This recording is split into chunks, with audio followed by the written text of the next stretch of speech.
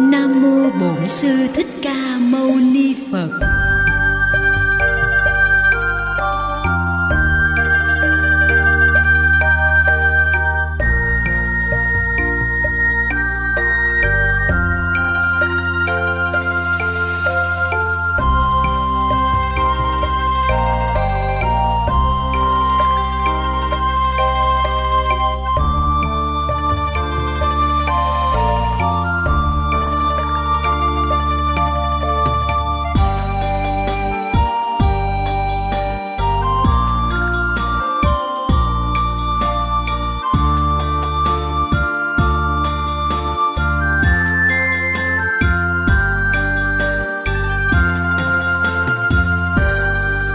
Nam mô Bổn Sư Thích Ca Mâu Ni Phật. Ngài đã cho chúng sinh ngộ ra chân lý sống. Sống không giận, không hờn, không oán trách. Sống mỉm cười với thử thách chông gai. Sống vươn lên theo kịp ánh ban mai.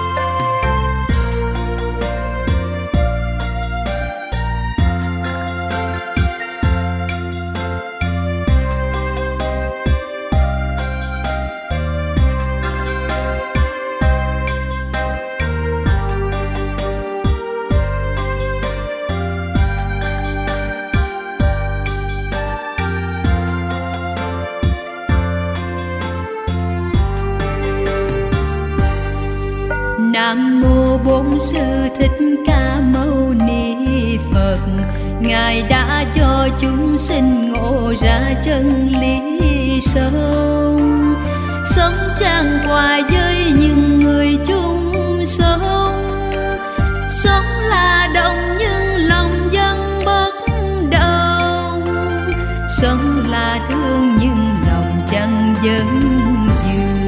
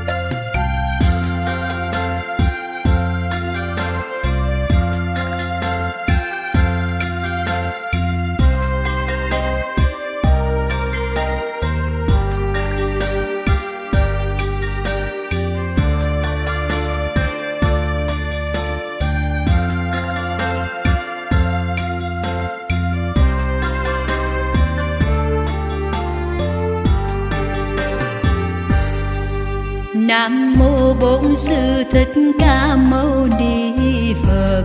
Ngài đã cho chúng sinh ngộ ra chân lý sống. Sống không giận, không hờn, không oán trách. Sống mỉm cười với thử thách. Bổn Sư Thích Ca Mâu Ni Phật. Nam mô A Di Đà Phật. Kính bạch trên Đại Đức Giảng Sư, giờ này đạo tràng Phật tử của chúng con đã được trang nghiêm, lắng lòng thanh tịnh, cầu thỉnh Đại Đức Giảng Sư vì hàng Phật tử chúng con mà có lời pháp nhũ để cho toàn thể Phật tử của chúng con trong buổi sáng hôm nay được ân triêm công đức. Nam mô Quan Hệ Tạng Bồ Tát Ma Ha Tát. Nam mô Bổn Sư Thích Ca Mâu Ni Phật. Thưa cùng với quý cụ, hôm nay là ngày 16 tháng 6 năm Nhâm Dần được cái duyên về thăm vùng đất thân yêu Quảng Ngãi, được gặp các cụ, thấy rất là vui, rất hoan hỷ. Một điều rất là xúc động khi sáng nay con đến đây đó, thì thấy quý cụ về chùa khuôn mặt rất là niềm nở, cười rạng rỡ lắm. Mặc dù là các cụ cao tuổi hết rồi, nhưng mà dành thời gian về chùa, vì biết chùa có khóa tu, vì biết chùa có buổi thuyết pháp, dành thời gian về đây. Và rất tuyệt vời khi con có tiếp xúc với vài cụ thì biết quý cụ, có cụ 97 tuổi, có cụ 90 tuổi, và phần nhiều các cụ đều lớn tuổi mà về đây ngồi nghe pháp thế này, quá tuyệt vời, quá hy hữu. Con xin biết ơn các cụ đã có mặt trong buổi sáng hôm nay rất là nhiều. A Di Đà Phật. Anh thưa, ngoài những người con, những người cháu dành tình cảm để quan tâm, để thương, để nhớ các cụ đó, còn một người nữa rất thương, rất nhớ, lúc nào cũng nghĩ về các cụ. Các cụ biết là ai không? Biết ai không? Đức Phật, đúng không? Đức Phật. Có điều thế này, con cháu của mình đó, lắm khi nó thương, nó quan tâm, nhưng cái tình cảm của nó lắm lúc ba chìm bảy nổi, chín lên đên dữ lắm. Có giai đoạn thời gian thì nó thương, nó quý, nó về nó thăm, nó gọi điện hỏi thăm mãi. Có lúc nó một tháng nó cho 2-3 phần quà, có khi một tháng nó gửi cho được 500-700 cả triệu. Còn bẵng đi nhiều tháng, lắm khi nó cũng chẳng gọi điện, chẳng nói thăm, cũng chẳng có quà, chẳng có tiền gì cho mình. Cho nên tình cảm của nó dành cho mình đó cũng có lúc lên lúc xuống. Tình cảm của nó dành cho mình có lúc lên lúc xuống, nhưng duy nhất chỉ có một thứ tình, đó là tình thương của Đức Phật dành cho các cụ, không bao giờ có lúc lên lúc xuống, chỉ có đầy chứ không hề có vơi. Đức Phật nhớ các cụ chứ không bao giờ quên. Con cái có khi nó còn quên mình, nhưng Đức Phật thì nhớ lắm, thương lắm, không có quên. Con mời các cụ để tay xuống đi, ngồi chắp tay thấy tội quá, để tay xuống, ngồi thông thả nghe pháp, đừng có chắp tay, mỏi tay, thương dễ sợ. Như vậy thì Đức Phật Ngài chỉ có nhớ các cụ thôi, thương các cụ, chưa bao giờ quên. Và Đức Phật có một điều mong muốn thế này, mong muốn các cụ sống trong cuộc đời hãy dành một chút tình cảm cho Đức Phật, là biết nhớ, biết nghĩ về Ngài. Biết nhớ, biết nghĩ về Ngài. Tại sao Đức Phật muốn các cụ nhớ nghĩ về Ngài? Có phải làm lợi ích cái điều gì đó cho Ngài không? Có phải làm cho Ngài được cao to, được lớn hơn không? Hay làm cho Ngài tăng thêm quả vị không? Thưa là không. Đức Phật muốn các cụ nhớ nghĩ về Ngài để làm gì? Để tạo cái duyên lành, để sau này các cụ có thể về bên cạnh Ngài. Về bên cạnh Ngài. Vì trong đời sống này, khi các cụ còn sống, các cụ dành tình cảm, dành lòng cung kính, nhớ nghĩ về Phật, thì lúc đó Đức Phật đang có mặt ở trong tâm của các cụ. Cho nên những việc các cụ làm, những lời các cụ nói luôn phù hợp với lời Phật dạy. Nhân quả nó được hình thành rất là lớn. Bởi vì nhân đang tạo tác là nhân của Phật, thì quả sẽ là quả của Phật. Vậy thì khi các cụ còn sống ở đây, nhớ nghĩ về Phật, các cụ nhắm mắt lìa cuộc đời này thì nhất định đi theo Đức Phật thôi, không theo ai hết.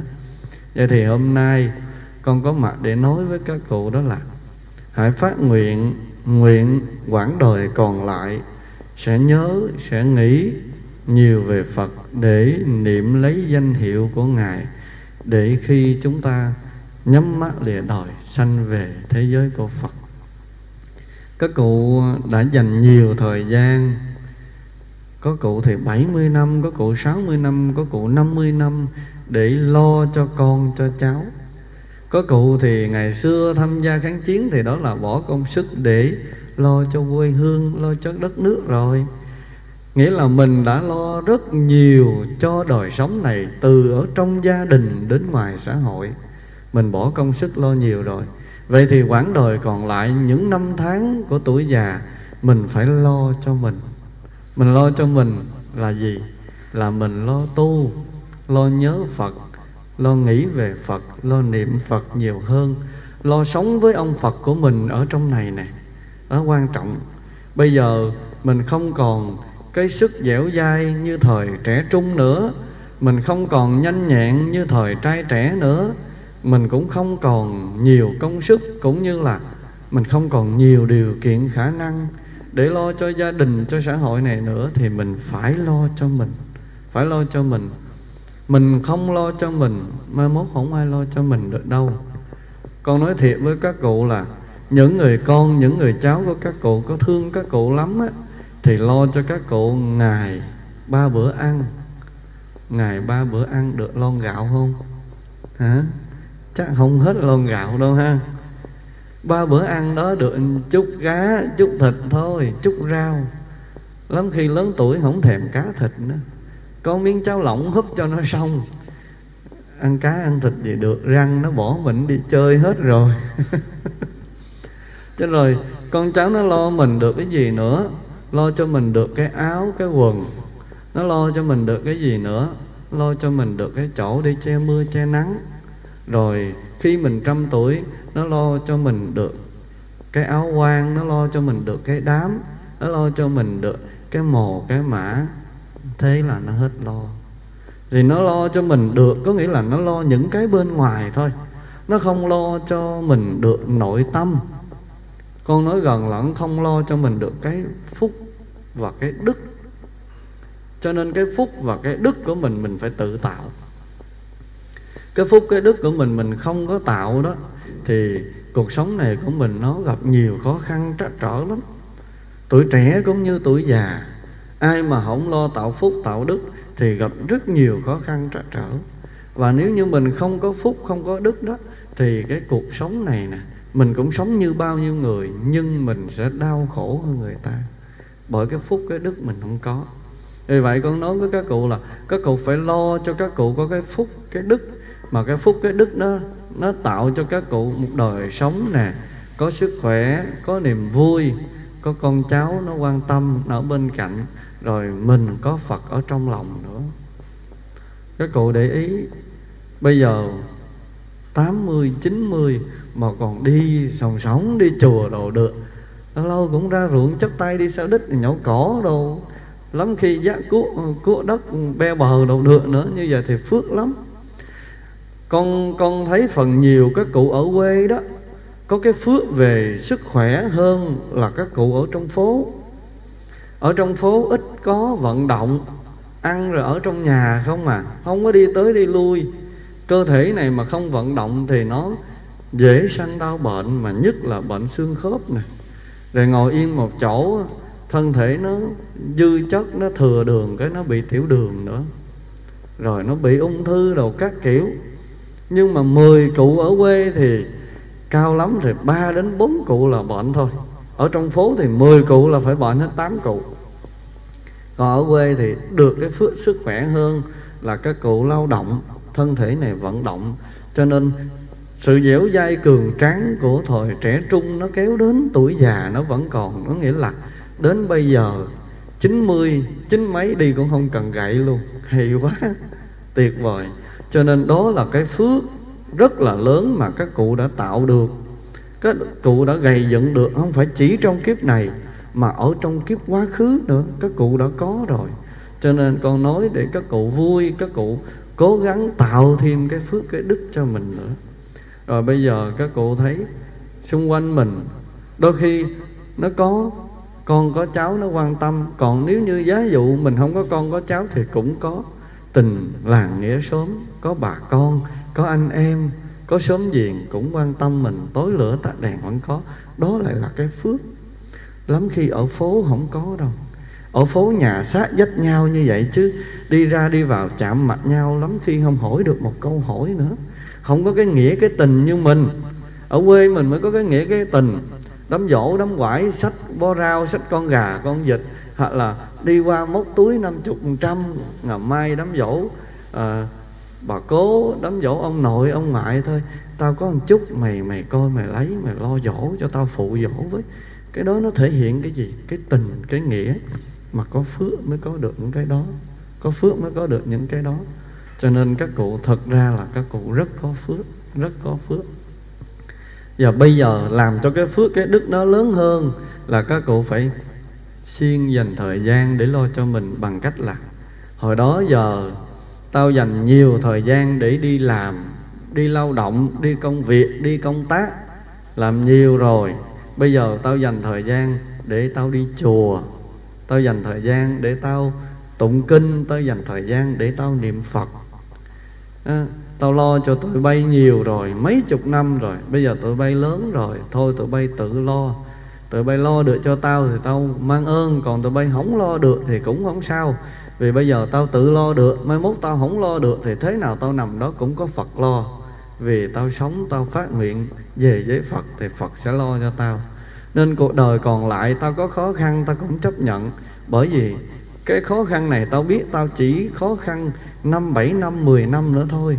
Mai mốt tao chết rồi tao về với Phật là từ đó đến muôn đời về sau tao không còn khó khăn nữa. Cho nên tụi bay có lo được thì mừng, còn không lo được tao cũng vui, tức là tao không có khổ. Đó là tinh thần của người học Phật. Bây giờ nếu như mà các cụ không có học Phật, các cụ không có hiểu về nhân quả đó, khi mà con cháu của mình nó hiếu kính, nó quan tâm á, thì mình vui. Mình thấy nó thờ ơ, nó không quan tâm thì mình buồn, đúng không? Mình trách nó sao mà bất hiếu, sao mà không có lo lắng cho ông bà cha mẹ. Cái chuyện đó là cái chuyện nhân quả nữa. Đôi khi hồi trước mình không có lo cho cha mẹ của mình, bây giờ con cháu nó không lo lại, đó là nhân quả. Nhưng mà hên cho mình là mình học Phật được rồi, mình biết rồi, cho nên mình cũng không có buồn. Nó có lo hay không lo mình cũng bình thường, không có trách, không có hờn, không có giận gì nó hết. Mình tự lo cho mình là tốt nhất. Lo như hồi nãy con nói, bây giờ tuổi già rồi, lo cho mình đó là lo đi chùa, lo tụng kinh, lo niệm Phật, lo làm những điều tốt trong cái khả năng, trong cái tuổi của mình làm được. Đó là quý, đó là rất quý, phải nhớ như vậy.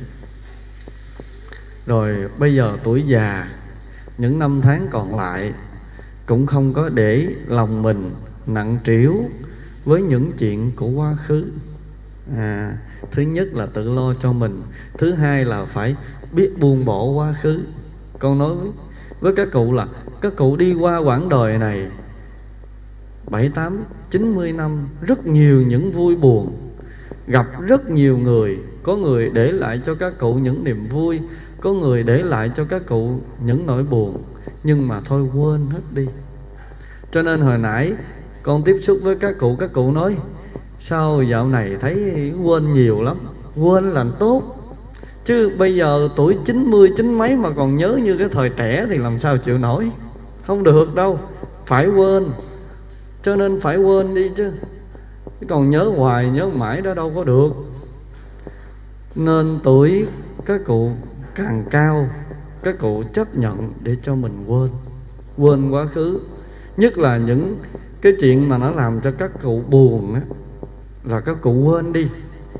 Tuổi già phải sống với niềm vui, tuổi già phải sống với cái tâm hồn thông thả, chứ không phải tuổi già sống với cái buồn, cái giận, cái trách, cái hờn của quá khứ. Đôi khi bây giờ ngồi ở đây, sáng 2, 3 ông bạn ngồi uống chung trà, thì mình nên kể về những chuyện tốt. Các cụ gặp nhau uống chung trà thì nói hôm nay dành thời gian đi chùa hí, bữa nay đi xuống chùa lại Phật. Thôi lớn tuổi rồi, đi được ngày nào nữa mừng ngày đó, xuống thấy ông Phật được chừng nào thì quý chừng ấy, chứ mai mốt bệnh đau hoặc chết rồi muốn thấy cũng khó. Các cụ phải khích lệ nhau như vậy, chứ đừng ngồi đó kể lại trời ơi tao nhớ hồi cái thời chiến tranh tao vác cái súng tao bắn mà tao bắn hụt cái thằng đó, tao tức dễ sợ. Phải chi hồi đó mà tao bắn trúng nó là ngon rồi. Tao bắn trúng nó là bây giờ tao cũng được huân chương thế này thế khác. Thôi bỏ hết những chuyện đó, đừng nghĩ tới chuyện đó. Trời ơi tao bực dễ sợ. Cái miếng đất đó, cái mảnh ruộng đó là 40 năm trước nó là của tao đó. Nhưng mà sau này cái thằng ở bên cạnh nó be bờ, nó lấy, nó lấn vượt cái tao mất hết mấy mét đất. Rồi mình buồn, mình nhớ chuyện đó làm chi, tức tối làm gì. Những chuyện đó nó không giúp ích cho tuổi già của các cụ, nó chỉ làm cho các cụ phải lao tâm khổ trí, và làm cho sức khỏe của các cụ phải tụt giảm. Cho nên bỏ, ôi ba cái chuyện đó bỏ.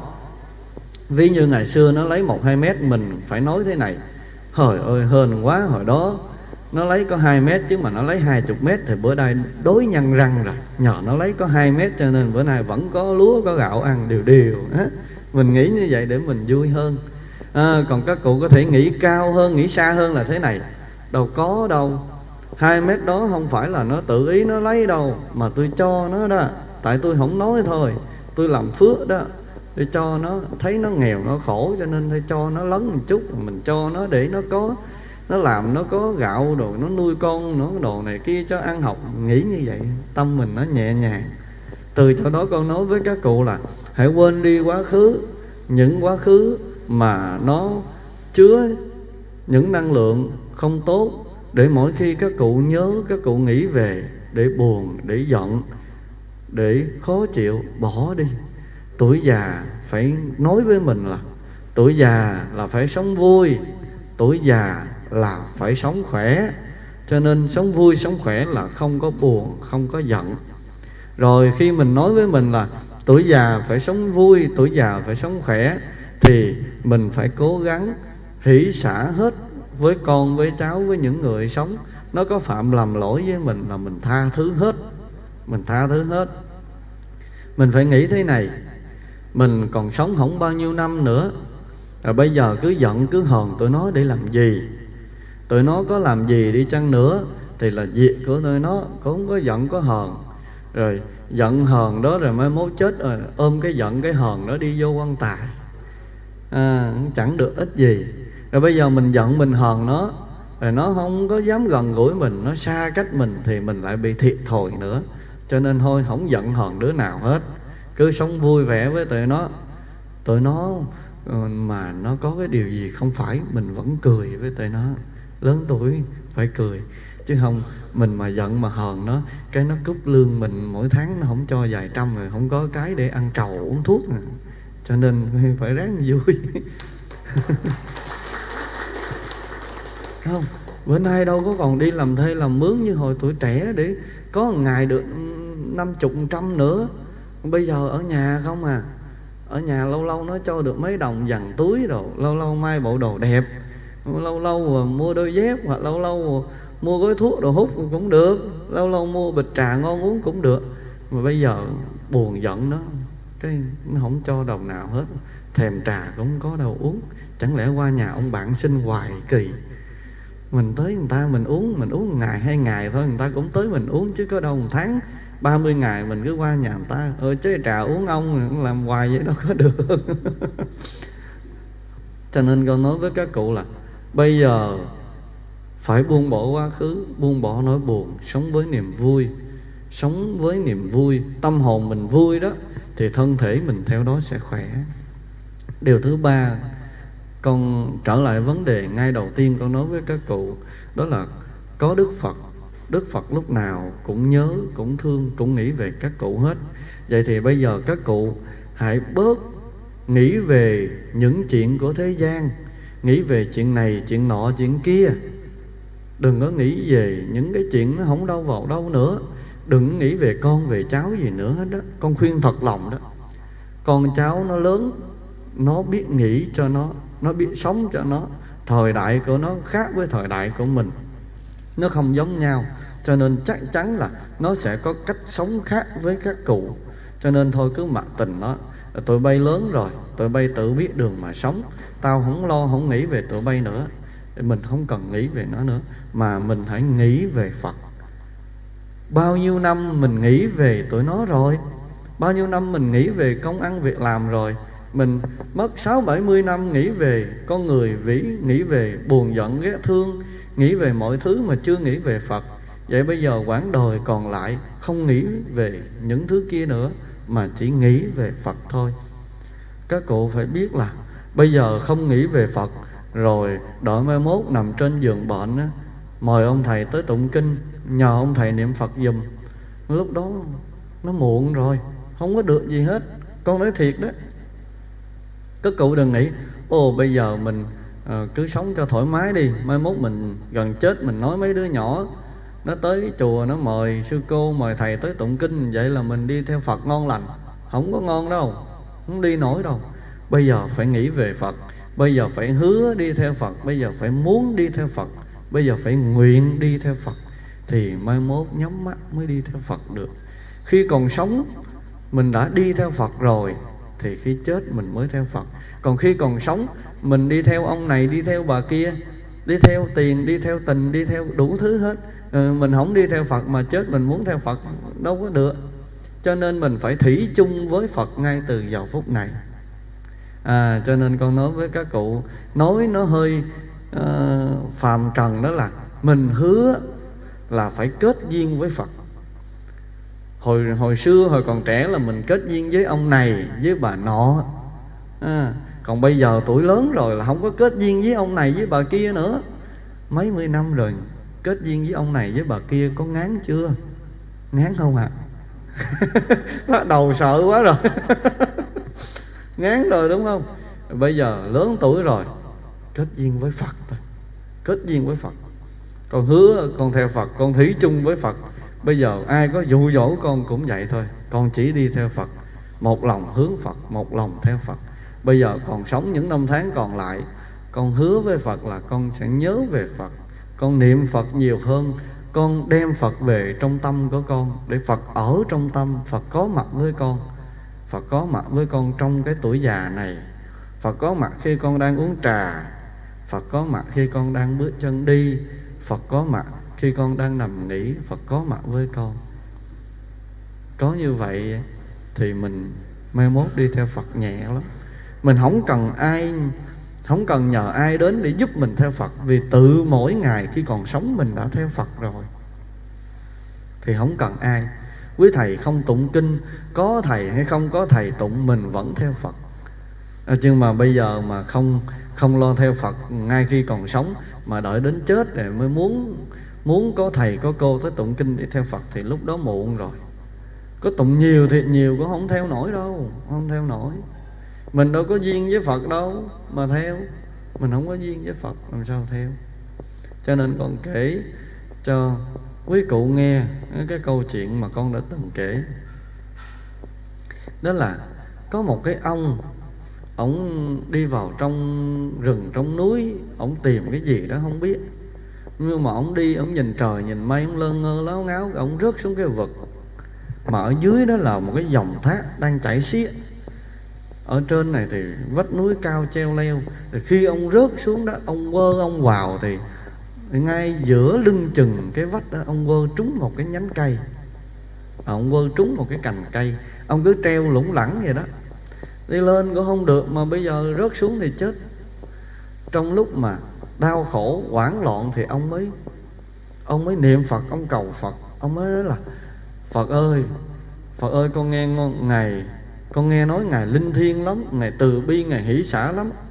Con đang đau khổ quá, con đang treo lơ lửng như thế này, con sắp chết rồi. Phật ơi, Phật thương, Phật cứu con với. Thì ông cứ gào cứ thét, ông kêu Phật ơi mãi. Đức Phật ở bên kia, Ngài nghe ông kêu hối hả quá, cho nên Ngài bay cái vèo về cho đó. Cái Ngài hiện ra trước mặt ông mừng quá, ông nói Phật ơi Ngài cứu giùm con, chứ bây giờ con mỏi tay lắm rồi, con buông tay là con rớt xuống dòng suối là con chết. Phật nói bây giờ con buông tay ra đi, con bỏ cái nhánh cây đó đi thì ta cứu con. Ông nói không được, sao mà buông được, buông là con chết. Cho nên Phật bây giờ Ngài thương con, Ngài cứu con đi, Ngài giúp con thoát khỏi cái cảnh hiểm nghèo này. Phật nói lần nữa thì con phải bỏ cái nhánh cây ta mới cứu con được. Con cứ ôm cái nhánh cây đó hoài thì sao ta cứu. Ông cũng không chịu buông. Một á thì cứ miệng thì nói Phật ơi cứu con, mà tay thì không buông nhánh cây. Lời Phật nói ông không chịu nghe. Phật đứng cả buổi nói chuyện với ổng. Phật chỉ khuyên buông nhánh cây đi rồi ta mới cứu con được. Ông không là không, nhưng mà miệng lúc nào cũng gào thét. Rồi cuối cùng Phật cũng chịu thôi. Rồi Phật cũng đi về Tây Phương, bỏ lại ổng treo lủng lẳng, không biết đến khi nào ổng rớt xuống không biết. Con thưa với các cụ câu chuyện vui như thế, nhưng mà ở trong cái ý thế này các cụ à, cái nhánh cây đó là một cái nhánh cây để treo giữ cái thân mạng này. Nó được ví như là thân mạng này, nó được ví như là tình cảm, nó được ví như là những nỗi buồn vui, nó được ví như là tiền bạc. Bây giờ các cụ thấy mình cứ ôm những tình cảm của thế gian, các cụ thấy mình cứ ôm tiền bạc tài sản của thế gian, các cụ thấy mình cứ ôm mãi những buồn vui đó, mà mình muốn về với Phật thì làm sao về được. Để chẳng khác nào ông kia muốn đi theo Phật, muốn được Phật cứu, mà cái nhánh cây cứ ôm mãi không buông ra. Thì mình bây giờ cũng thế, mình đang ôm một cái nhánh cây của tình cảm, thân bằng quyến thuộc, nhánh cây của buồn thương giận ghét, nhánh cây của tiền bạc danh vọng. Cứ ôm mãi những cái đó, làm sao mà Phật đến Phật rước mình được. Phật đến đây Phật chỉ rước mình, rước một tâm hồn thanh tịnh, rước một tâm hồn trong sáng, rước một tâm hồn luôn nghĩ về Phật, hướng về Phật. Phật chỉ rước được cái tâm hồn đó thôi. Phật không thể nào rước một tâm hồn mà tâm hồn đó có tiền bạc, có danh lợi. Rước một tâm hồn có buồn giận ghét thương. Không thể rước một tâm hồn mà ôm ấp quá nhiều những chuyện của trần đời này. Phật không rước được, Phật không rước được. Cho nên ở đây các cụ có muốn về với Phật không? Có muốn theo Phật không? Muốn về với Phật không? Muốn. Vậy thì bây giờ bỏ bớt buồn và bỏ cái buồn, làm được không? Được nha. Bớt giận, bỏ cái giận, làm được không? Đừng có cự nữ người này, đừng có ghét bỏ người kia, làm được không? Các cụ làm được thì nhất định các cụ về với Phật được. Sở dĩ mà nhiều người họ muốn về với Phật mà họ không về được là vì cái buồn họ không bỏ được nè, cái giận họ cũng không bỏ được nữa, cái ghét bỏ người này, giận hờn trách móc người kia họ cũng không bỏ được nữa. Cho nên họ không về với Phật được. Còn mình bây giờ bỏ được hết những cái đó thì mình về với Phật được. Nhưng mà nhớ trước khi về với Phật thì phải đào cái hũ vàng lên, đem tới chùa cúng chùa cái hũ vàng đó. Chứ còn không mà còn giấu cái hũ vàng đó, mai mốt đi xong lại nhớ hũ vàng, đang đi nửa đường quay trở lại, Phật ơi Ngài khoan đã rước con đi, cho con trở về, con còn cái hũ vàng, để con về con xài cho hết nó rồi con đi, thì cái đó là không được. Cho nên bây giờ ở đây có cụ nào giấu cái hũ vàng không? Đưa tay con coi. Có không? Có mà. Giấu ở đâu? Ở góc chân giường hả? Hay là sau bụi chuối? Giấu ở đâu? Không có hả? Vậy sao con nghe người ta hay đồn đại là mấy ông cụ bà cụ ở quê đó có nhiều vàng lắm, làm được bao nhiêu là cái đổ thành từng khâu từng chỉ, cái bỏ vô cái chung cái hũ, đem giấu ở dưới cái chân giường á, hoặc là giấu ở trong cái gốc cột á, giấu trong bờ tường. Có thì khai thiệt đi, đừng có giấu. Bữa nay vàng nó cũng có giá lắm đó, đem bán đi.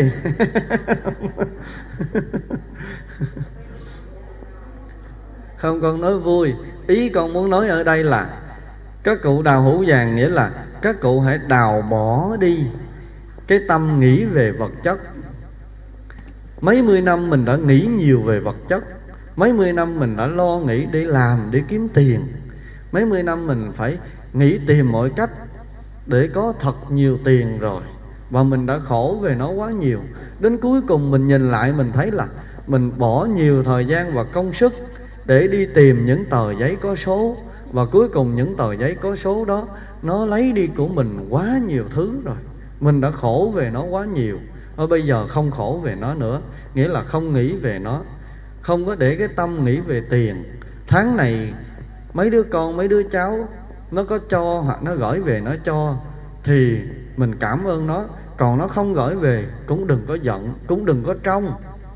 Có nhiều cụ tội lắm, trông để có tiền, mà trông để có tiền lắm khi cũng không phải để xài cho mình, cũng để làm phước thôi, nhưng mà trông ngóng thì trông ngóng cái tâm đó nó nặng nề. Chẳng hạn như có những bà cụ mà lâu lâu tới chùa gặp con, cái có khi có cụ mỗi tháng cúng dường cho con đi về chùa tu hoặc sám hối cái cúng dường 200, 300. Cái con nói sao không để dành tiền để rồi mua sữa, mua này mua kia, đồ uống, mà cứ đem cho hoài vậy? Thì các cụ nói dạ không, con có cái phần riêng, cái phần này của tụi nhỏ mỗi tháng nó cho, rồi con cúng dường cho có phước. Đó là điều rất là tốt. Nhưng có cụ lâu lâu cái về cái nói thầy ơi, tháng này không biết sao đó mà nó chưa có gửi tiền cho con, nên là con cúng dường thầy được có 50 mà. Con bực mình mấy đứa nhỏ này ghê. Cho nên con nói là cái tâm tốt, việc làm tốt, nhưng mà đừng có bực nó. Lắm khi cái tháng đó kinh tế của nó, lương nó chưa lãnh, kinh tế nó khó khăn, hoặc nó cần phải mua, phải sắm cái gì đó, hoặc con nó phải đóng tiền học phí, hoặc rồi con nó bệnh, nó đau, phải mua thuốc, thì nó chi cái khoản đó nó lo, từ từ nó gửi về cho mình sao. Cho nên nó cho cũng được, nó không cho cũng đừng có trách. Nghĩa là đừng có nặng lòng nghĩ về cái tiền mà mình nhận hàng tháng từ mấy đứa nhỏ. Hoặc là các cụ có lương hưu, bây giờ tháng này sao bình thường là đầu tháng lãnh lương hưu, sao bữa nay chưa có lương không biết, rồi đi ra đi vào chắp tay sau đít, cứ nghĩ ngợi về nó. Nghĩ ngợi về nó để làm gì? Nó đến thì nhất định nó sẽ đến, sớm muộn gì nó cũng đến. Còn nó không đến thì thôi. Để cái lòng, để cái thời gian khi mà nghĩ về tiền mà bực bội đó, thì niệm Phật. Thời gian các cụ nghĩ về nó thì các cụ để thời gian đó các cụ niệm Phật, thì cái phước, cái đức nó lớn hơn nhiều, tâm các cụ thanh thản hơn nhiều. Các cụ cứ nghĩ như thế này cho con. Mỗi khi các cụ buồn, các cụ giận, thì các cụ sẽ giảm đi 10 ngày tuổi thọ. Cứ nhớ như vậy. Mỗi lần mà mình buồn, mình giận là mình bị giảm 10 ngày tuổi thọ. Mà một ngày như vậy buồn giận 2 lần là giảm 20 ngày tuổi thọ. Bây giờ mình thấy rằng buồn giận là giảm tuổi thọ, niệm Phật là tăng tuổi thọ. Vậy thì cứ nhớ là niệm Phật được nhiều thì tuổi thọ càng tăng, niệm Phật được nhiều thì phước đức càng tăng. Vậy thì các cụ nghĩ là nên buồn, nên giận hay là nên niệm Phật? Hả? Nên niệm Phật. Hứa nghe, hứa đó là không buồn không giận nữa nghe. Các cụ nhớ để ý nhau nha. Để ý mà thấy nhà bà bên cạnh mà bữa nay bà buồn, bà giận con cháu, hoặc bà lớn tiếng bà la, thì chạy qua nói hôm bữa bà đi chùa bà hứa với ông thầy không có buồn không có giận rồi, mà sao bữa nay bà la dữ vậy? Bà giảm tuổi thọ rồi đó. Nhắc nhớ người ta. Cho nên là buồn giận giảm tuổi thọ, buồn giận làm giảm phước đức, niệm Phật làm tăng tuổi thọ, niệm Phật làm tăng phước đức. Các cụ lặp lại giùm con, nói theo con. Buồn giận giảm tuổi thọ, buồn giận giảm phước đức, niệm Phật tăng tuổi thọ, niệm Phật tăng phước đức. Dạ mô Phật, con cảm ơn các cụ nhiều lắm. Rồi ráng niệm Phật. Bây giờ ráng niệm Phật thôi. Niệm Phật rồi mai mốt về với Phật sung sướng lắm, sung sướng đời đời luôn. Ở trong kinh diễn tả, kiếp này có người nhớ Phật, nghĩ về Phật, siêng năng niệm Phật, và khi họ sống với Phật, Phật luôn có mặt ở trong lòng. Khi họ ra đi từ giã cuộc đời này, họ về với Phật, họ đến ở nước Phật, họ được sanh ra trong hoa sen, họ được mỗi ngày diện kiến Phật, gặp Phật, được Phật thuyết pháp cho nghe, họ được gặp chư Bồ Tát, và họ được đi khắp 10 phương, đi khắp 10 phương để dạo chơi, để cứu độ chúng sanh. Thì thích quá. Vậy thì bây giờ mình bỏ công sức rất ít, bỏ thời gian rất ít, nhưng hưởng được cái quả rất là lớn. Đó là gì? Bây giờ con ví dụ như bây giờ có cụ 80 tuổi mà tuổi thọ của cụ là 90 là hết. Bây giờ cụ siêng niệm Phật, siêng niệm Phật, thì biết đâu nhờ siêng niệm Phật mà tuổi thọ lại tăng thêm 10 năm nữa. Và khi mãn phần đó thì mình đổi lấy cái 10 năm, 20 năm niệm Phật này, mà mình được trở thành một người con Phật, về sống bên Phật, sống đời đời. Vậy thì 20 năm niệm Phật, 20 năm thảnh thơi, 20 năm nhàn rỗi của tâm hồn, đổi lấy một cái quả rất là lớn. Đó là được thảnh thơi, đó là được nhàn rỗi, đó được sanh trong hoa sen đời đời kiếp kiếp. Có thích không ạ? Thích quá, quá thích luôn. Bây giờ ví dụ như mình, cái tuổi thọ của mình, định nghiệp của mình ấn định là mình sống đến 85 tuổi, mà năm nay 84 tuổi rồi. Nếu mình lanh quanh với buồn, với giận, với trách hờn mấy đứa con đứa cháu, mình cứ mệt mỏi bận bịu với mấy con gà con vịt sau hè đó, là 1 năm sau đó mình chết, cái mình đau khổ, mình đi theo cái nghiệp buồn giận, mình đi theo cái nghiệp lanh quanh đó, khổ lắm. Còn lại 1 năm mình bỏ hết mọi thứ, 1 năm để dành để niệm Phật, chuyên tâm nghĩ nhớ về Phật và siêng niệm Phật. Chuyện của người của đời ai làm gì đó làm, không cần quan tâm, chỉ biết nhớ Phật và niệm Phật. 1 năm thôi, sau 1 năm đó mãn phần các cụ được về với Phật. 1 năm để lanh quanh với buồn giận ghét thương, đau khổ rồi chết, rồi đi theo đau khổ. 1 năm còn lại để nhớ Phật niệm Phật, để nhẹ nhàng tâm hồn, để thư thái cuộc đời, rồi sau đó được đi về với Phật. Thì cái nào sướng hơn, cái nào thích hơn? Rõ ràng là đi theo Phật sướng hơn, đi theo Phật thích hơn, đúng không? Đó, vậy đó, con nói vậy mà không chịu ngồi đây niệm Phật, nghe ở nhà bếp nó chiên là nghĩ ở dưới đó nó đang chiên cái gì đó bay đó, đó thấy chưa? Nó chiên cái gì mà thơm dữ vậy bay đó, đó. Cho nên thôi bỏ đi, nó có chiên nấu cái gì kệ, trưa dọn lên mình có mình lúm là được rồi. Còn bây giờ mình cứ nhớ Phật thôi, không nghĩ nhớ cái gì khác hết. Đồng ý không ạ? Đồng ý ha, mô Phật. Con mong đó là sau này con bằng tuổi các cụ được khỏe, được minh mẫn, được sáng suốt như các cụ, như vậy là phước đức lắm đó, phước đức lắm.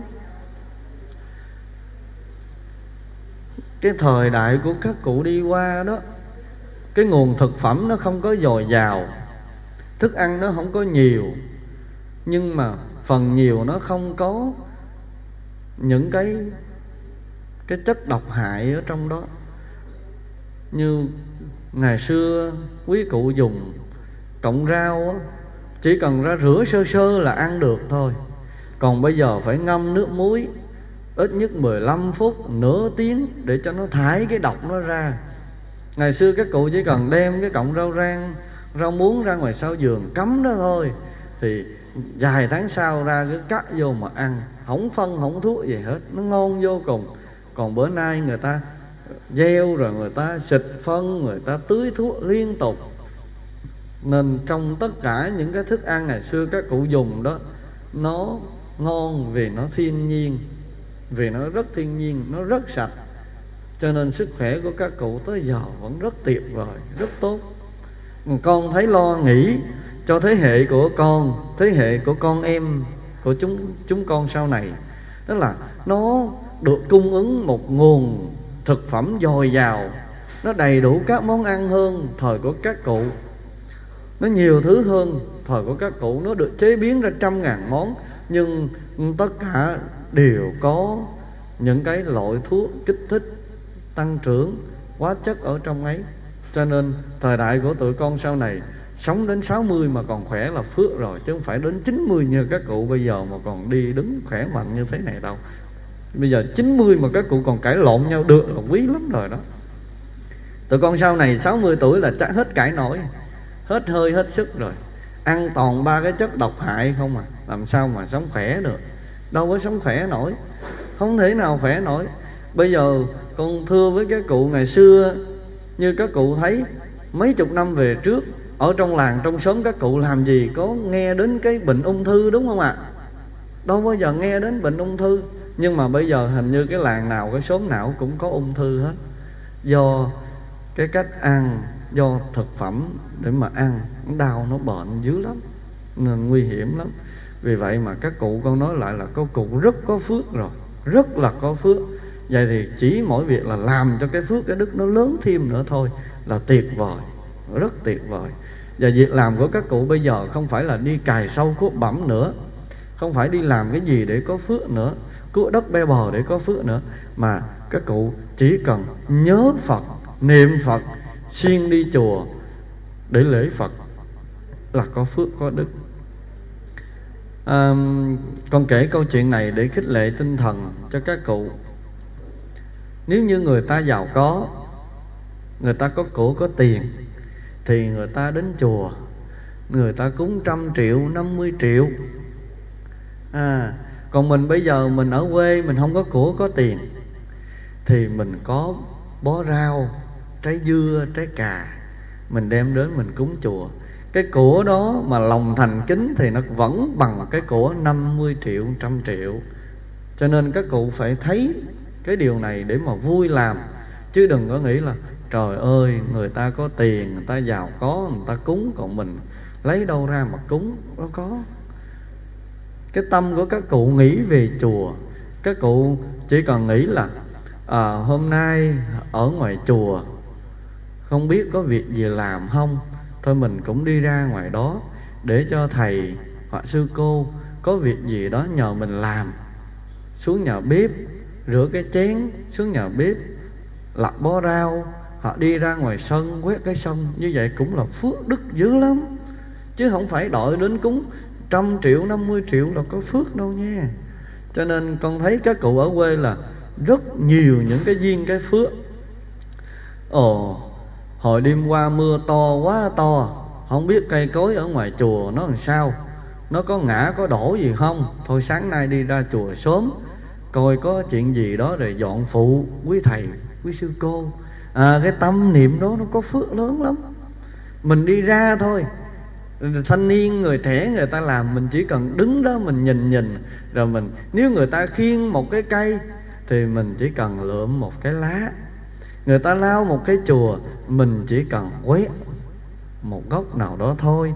Người ta làm, người ta bưng bê cây dọn, còn mình đi tới đi lui, mình thắp cây hương trên bàn Phật cũng là phước đức lắm, phước đức lắm.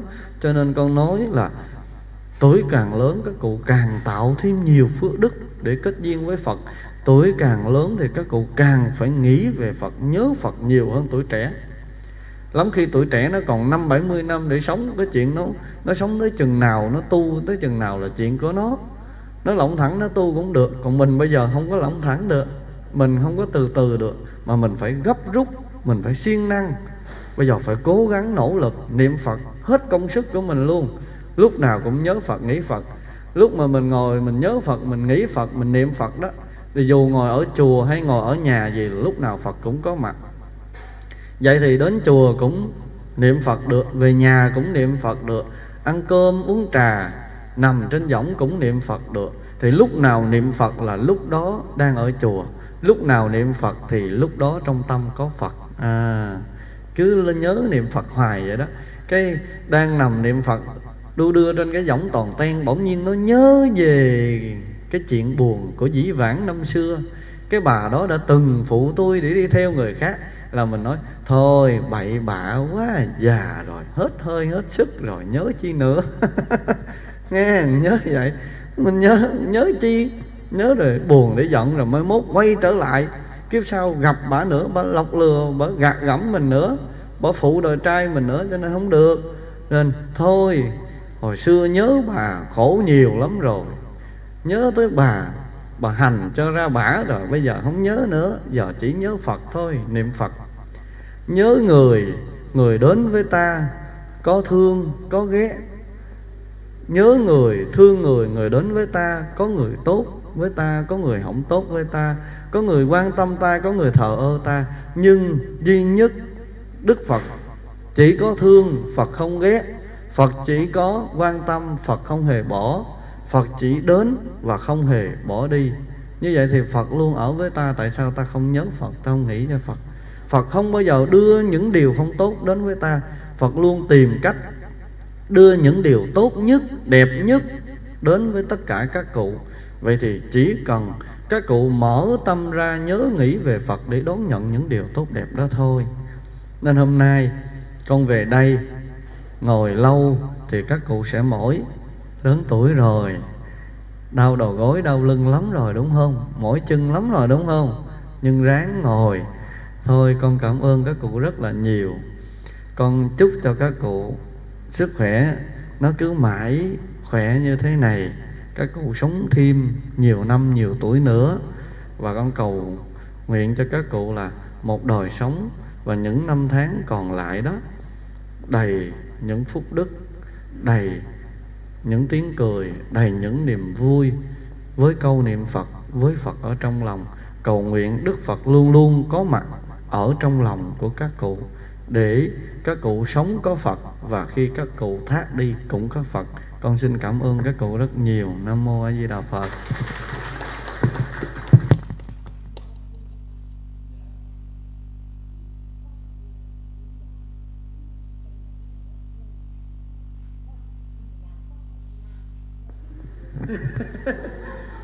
Bây giờ già yếu, chân cẳng mỏi, ngồi mỏi nhưng mà lại muốn được ngồi để nói tiếp hả? Mô Phật. Nhưng mà cụ thôi, các cụ khác có muốn con nói tiếp không?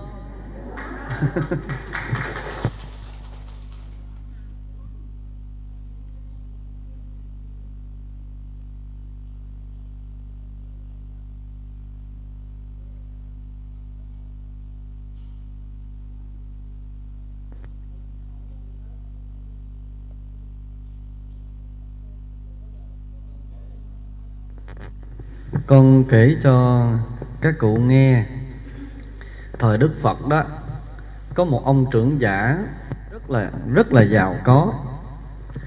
Ông trưởng giả này có sanh một người con trai, nhưng mà người con trai này á, lớn lên thì ăn chơi liêu lỏng dữ lắm. Ăn chơi liêu lỏng, không có học được cái đạo đức của cha mình. Ông trưởng giả này là người Phật tử quy y Phật, cho nên ông thực hiện cái đạo đức của người Phật tử rất là tốt. Nhưng ông sanh ra một đứa con thì nó không có được cái phước lành như bố nó. Tức là nó không có được phước đức. Nó nghĩ bố nó giàu cho nên nó cứ mãi ăn chơi liêu lỏng, không có lo chăm học hành, cũng không có lo phát triển sự nghiệp gì hết á. Vì trong tâm nó nghĩ cái của bố mình để lại thì mình ăn cả đời cũng không hết, cho nên không bận tâm gì chuyện học hành. Học hành rồi lớn lên cũng đi kiếm công việc, rồi cũng kiếm tiền. Rồi bây giờ mình không học hành, mình cứ lo đi làm, lo sự nghiệp cũng để kiếm tiền. Mà bây giờ tiền thì bố mình có đầy ra đó, thì cần gì phải học, cần gì phải đi làm, cứ mặc tình thỏa sức mà tiêu xài thôi. Chính vì nó nghĩ như vậy mà nó có một đời sống rất là tiêu cực, không có tốt. Người bố này thì muốn con của mình thừa hưởng được đạo đức của người Phật tử. Cho nên ông khuyên là con hãy thường xuyên đến chùa Kỳ Viên á, ở đó có Đức Phật, con hãy đến đó để mà nghe Pháp. Ông khuyên hoài nhưng nó không chịu đi. Thế là ông cúp luôn, không có cho tiền nó. Bây giờ ông ra điều kiện. Hồi trước thì mỗi một ngày đó cho nó 100 đồng, cho 100 đồng, cho nó ăn chơi, nó làm gì nó làm.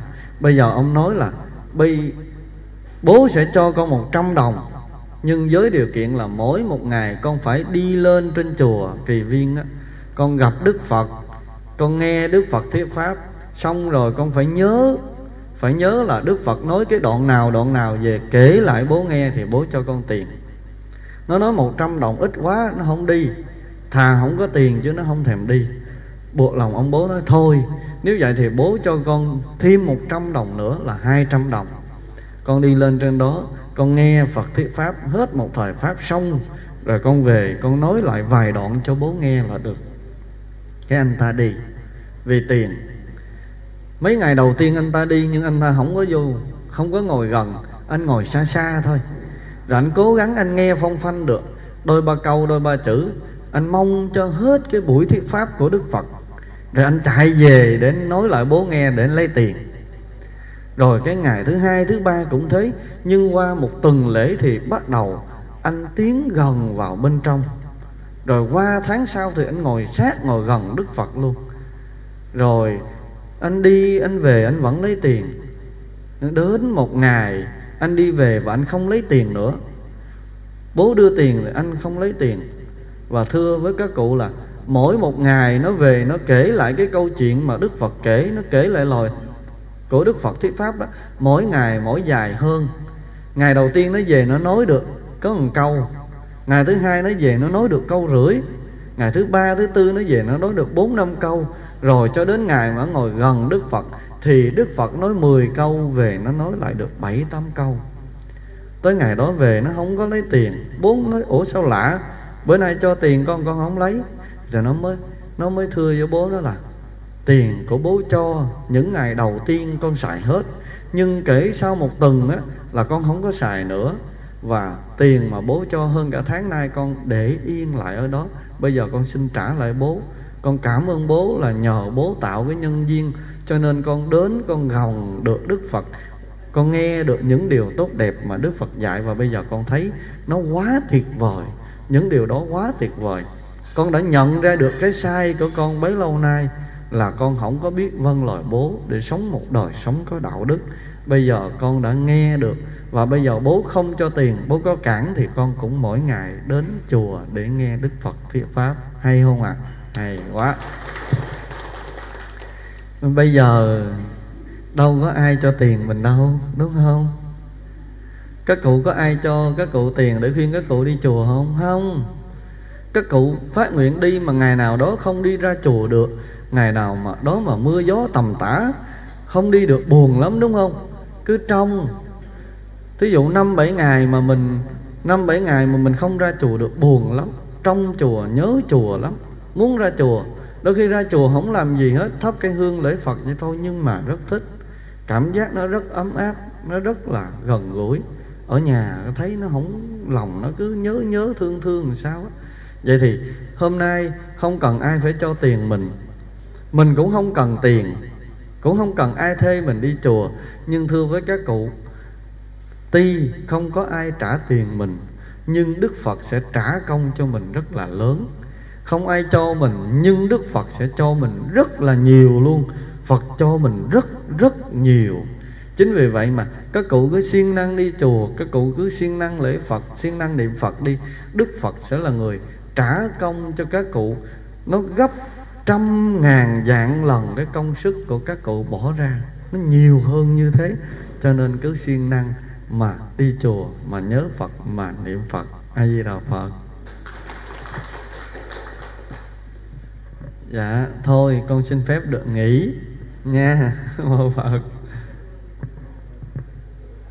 Được may mắn có đầy đủ nhân duyên phước đức, được quay về nơi đây, được Thầy Quan Lâm nơi Chùa Văn Bân chúng con để ban bố cho chúng con những pháp lành theo lời Phật xưa dạy, để hầu giúp cho chúng con đầy đủ nhân duyên phước đức, biết nương tựa ngôi Tam Bảo tu học, biết từ bỏ những cái bất thiện pháp ở thế gian mà chúng con còn đắm nhiễm. Chúng con được nghe lời qua lời Pháp của Thầy dạy, chúng con được rút ra nhiều bài học cho bản thân, tự kiểm điểm bản thân.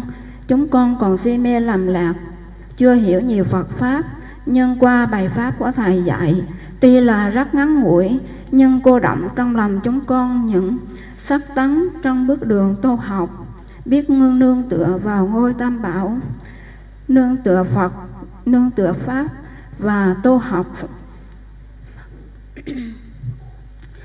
học hàng ngày theo chánh Pháp, để tìm kiếm cho chúng con được những niềm an lạc trong chánh Pháp. Hôm nay chúng con có đầy đủ nhân duyên được lãnh tụ những lời Pháp dạy của quý Thầy.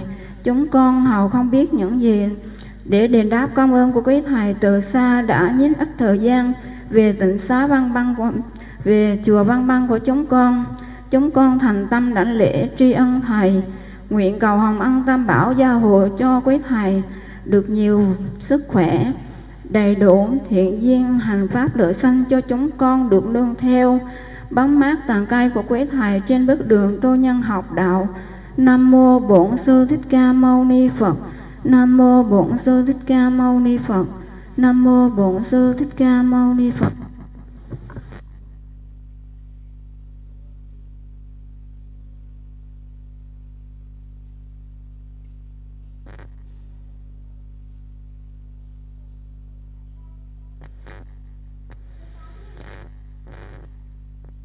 Nguyện đem công đức này